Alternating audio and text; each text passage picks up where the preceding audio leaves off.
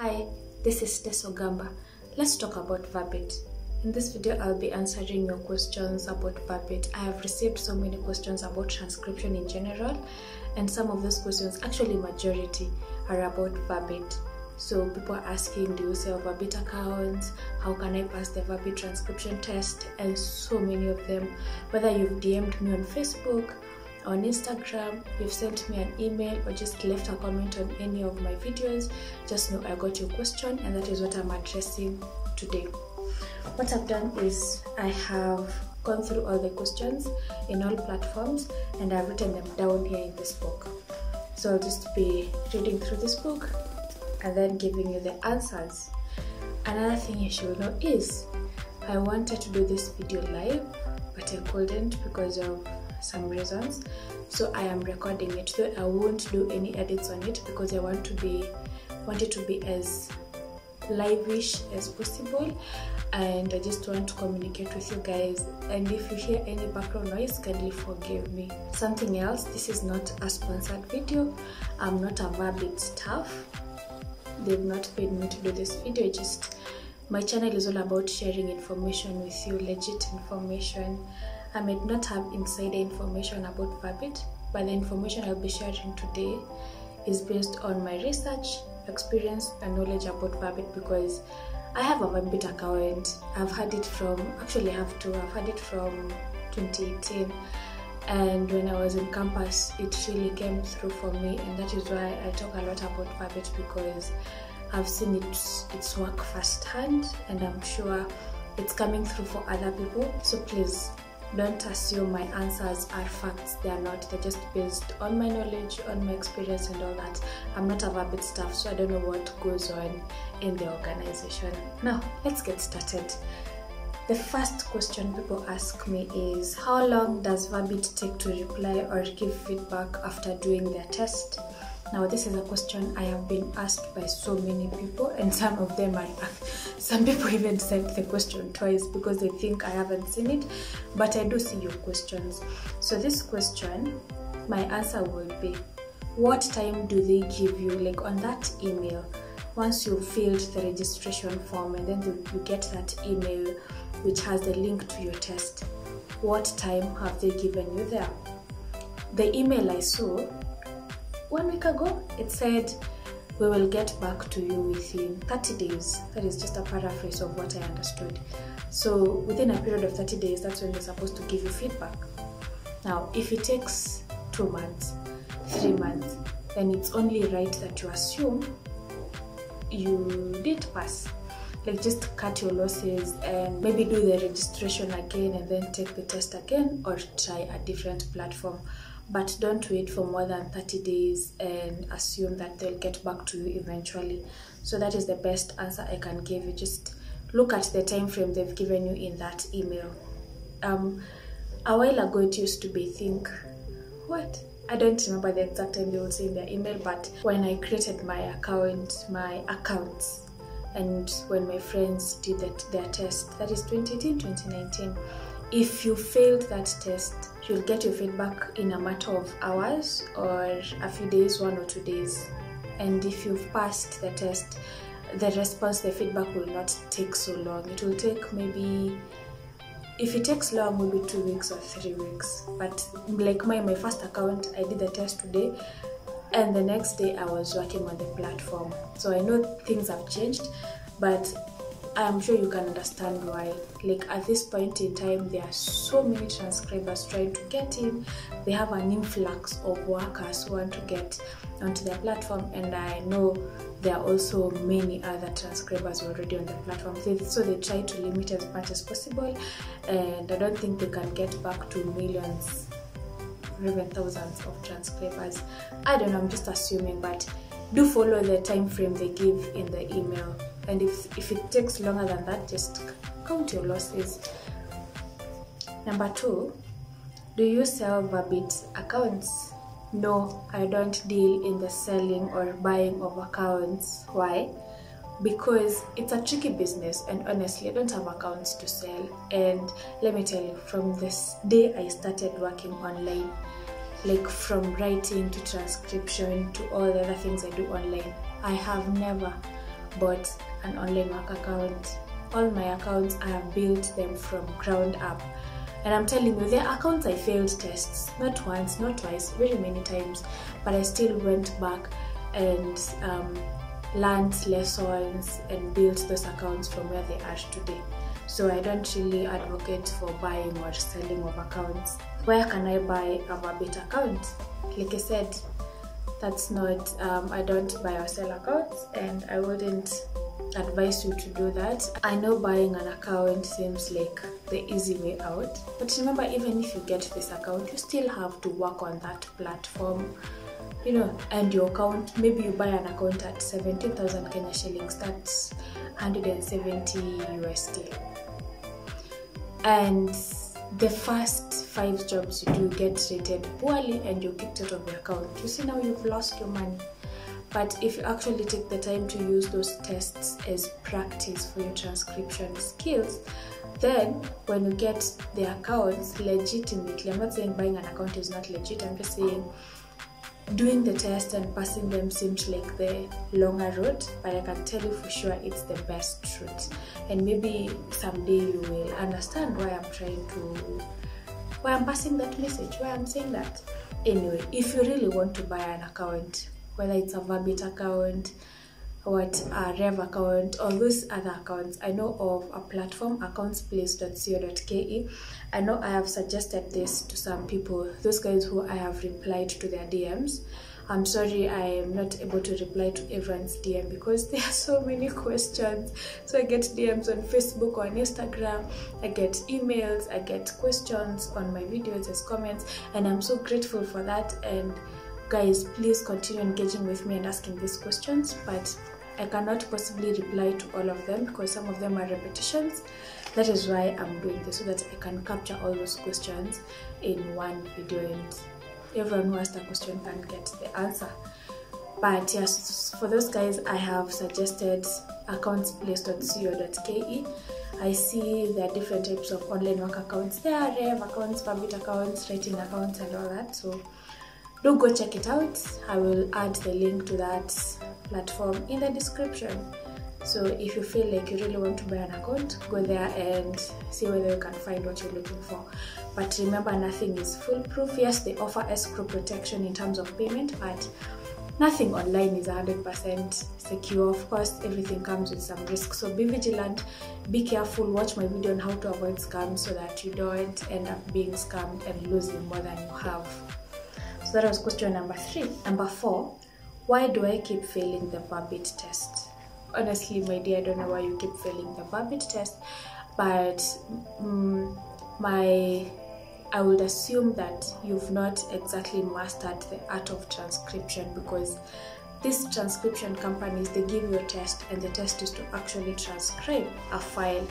And yes, people think transcription is easy, just, you know, converting audio or video into text. Yeah, it sounds easy, but it's a skill that you have to master. You know, there's grammar, there's listening skills, there's research skills, there's punctuation, there's just so much that goes into transcription. And maybe the reason you're failing these tests is because you've not taken time to master the skill before you start looking for a job. It's like going to look for an engineering job or a data analytics job, and you've never stepped into an engineering class, you've not gone for engineering attachment, like you don't have the skill. So your guess is as good as mine. You probably won't pass that interview, or if you pass the interview, maybe you used a backdoor route, you won't last long in that job. So it's the same thing. So just try to practice transcription, try to master that skill. If you can afford training, or if you can register for free training, transcription training, then do that. And then once you feel confident enough, you can come back and try taking the test again. Another question that goes with that question is how to pass the Verbit transcription test. Like I always say, guidelines are your saving grace, guys. Never ignore the guidelines. Like sometimes, there are times when I was creating my Transcribe me account, and even my Verbit account, I remember I spent not less than 3 days on those guidelines. Like I just was sent the test, or before doing the test, I just sat down and read those guidelines. I read them today, tomorrow, the next day, until I'm confident enough that I'm actually internalized what they want me to do. And you follow those guidelines to the letter. When they say put a full stop here, that is where you put your full stop without question. So number 1, guidelines are your saving grace when it comes to passing transcription test. Number 2, research. Please make Google your best friend. Like, research names of companies, research names of people, research events names and all that. Like, don't just type, don't hear the word Tess Ogamba and you just go and spell it the way you want. Make sure that you've actually researched and made sure that the spelling you have in mind is the correct spelling. Let's say you're writing the word iPhone or Mika or what, Von, like those brand names. Make sure you research first and you check even on the websites, how do they spell these things, which letter is capitalized, which one is small letter. That will really save you if you normalize researching things, researching statements, researching names, places. Let's say you're transcribing a video or an audio of people talking about places in Australia. So imagine if you just put inaudibles every time they mention a place and you don't know. It's up to you to do your research and get those things right. That's the second way for you to pass that test. The third way, please don't be in a rush. I know people are like, there's a time I told people you can even take a whole week doing this test. One test, 5 minutes long, but you take even more than 1 week. But someone will just get that link to the test in 30 minutes. He's already submitted it. And the other day I was just checking, a friend of mine, I advised him to take the test. And before he submitted, he told me, come and see what I've done. Then I went and I told him, by the way, if you submit this test, you will fail. Number 1, he did it in a hurry. He did not follow guidelines, and there were so many mishears. By mishears, I mean you're writing things that are not in the audio. You know, you're hearing blow instead of blah, and you just write blow and you're like, man, let me submit this test. So take your time, don't be in a hurry, take even a week. I know Verbit, they don't give you a limit, like when you should send your test, so you can even take a month doing it. Number 4 is proofread your transcript, man. Before you submit it, go through it again. You know, just finish it today and then sleep tomorrow, wake up and go through it. Have you done everything right? Have you punctuated it well? Are commas supposed to be, have you placed commas where they're supposed to be commas? Have you placed full stops, question marks? Like, how is the punctuation? Is it okay? Even just get a second opinion. Just make sure it's actually a high quality transcript before you submit. Just take your time before you submit the test. I know I am not giving you guys a direct answer, but there's no shortcut. Take your time and give value. I usually say when you give value to the world will give value back. So just submit a valuable transcript, and then let me tell you, if your transcript is top notch, Verbit won't even take 30 days to get back to you. You will hear from them like in a week or 2 days.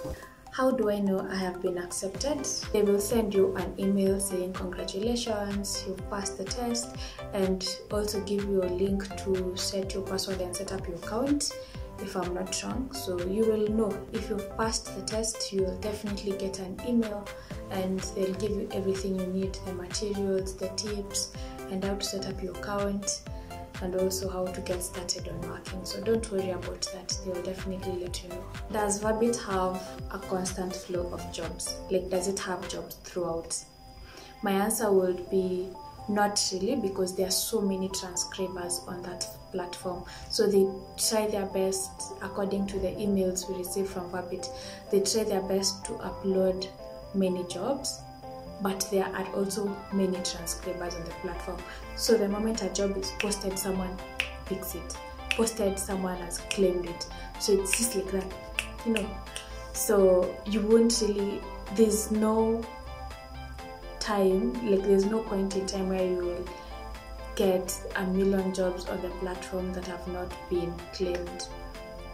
Now that does not mean that it doesn't have a constant flow of jobs. It means the demand for jobs is very high, but there are jobs on the platform. I hope I have answered that sufficiently. So following this question is, why don't I get files on Verbit? The reason I don't get to claim files fast is because other transcribers are faster than you. So the moment a job pops up, someone clicks it.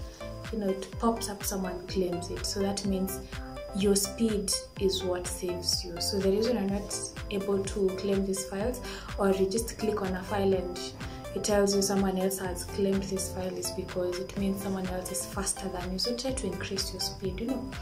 Just try to, the moment you see a job, don't even think twice, claim it.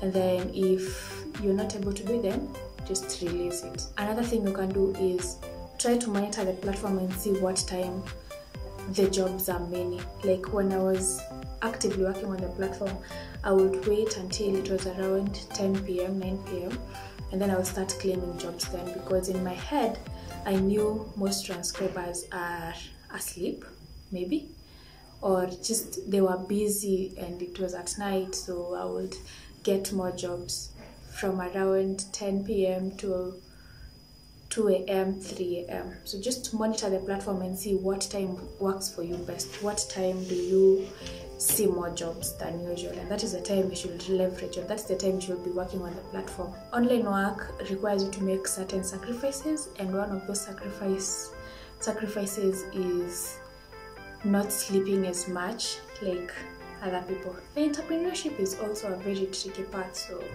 this question is also asked so many times, and the question is, why am I not seeing files on Verbit jobs pool?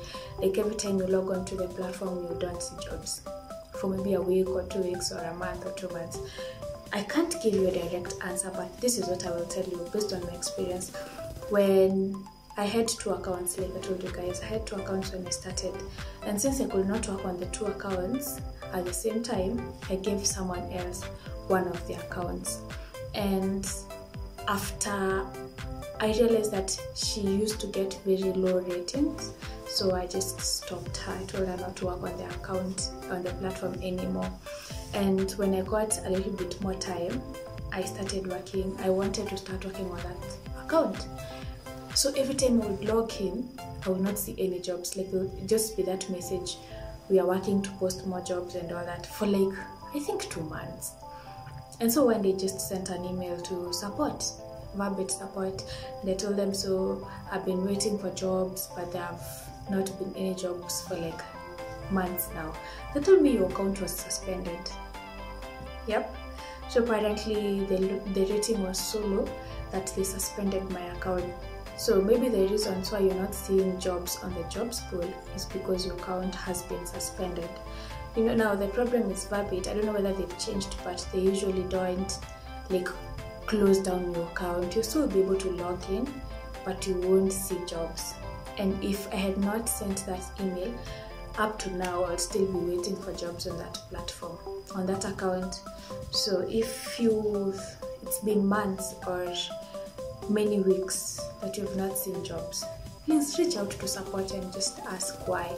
Maybe your account has not been suspended, maybe it's something else. Sometimes when you have a higher rating, you will be able to see jobs, while someone who has a low rating is not seeing those jobs.